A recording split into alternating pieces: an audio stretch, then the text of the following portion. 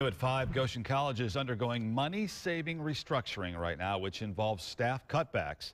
College officials say the changes are expected to save $4 million as fewer students attend Goshen College. As WSBT's Ernstes reports, the changes will be seen in the way student services are provided. Goshen College, like many institutions of higher learning, is dealing with financial realities, finding ways to save money and operate the campus more efficiently. As a result, a restructuring plan has been announced. We are not alone. This is not just a unique challenge that we face. We all are knowing that we need to be addressing both the rising costs in higher education and to keep tuition down. And so part of this is to not pass on those costs to students. She says the college is working on restructuring as part of a multi-year strategic planning process.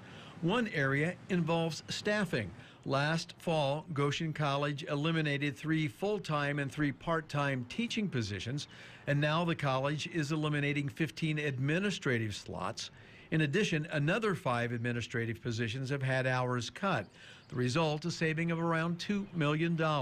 As part of the restructuring process, the college is also looking at making non-personnel changes in several areas on campus, a move that's projected to save them an additional $2 million.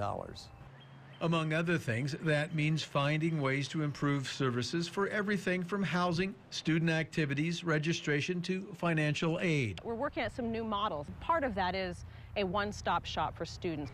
It also includes plans for extended office hours. Most of the changes made won't catch the attention of students. There'll be some things that they notice, but like I said, many of those things will be actually some improvements in terms of how we serve students. At Ernstes, WSBT Channel 22 News.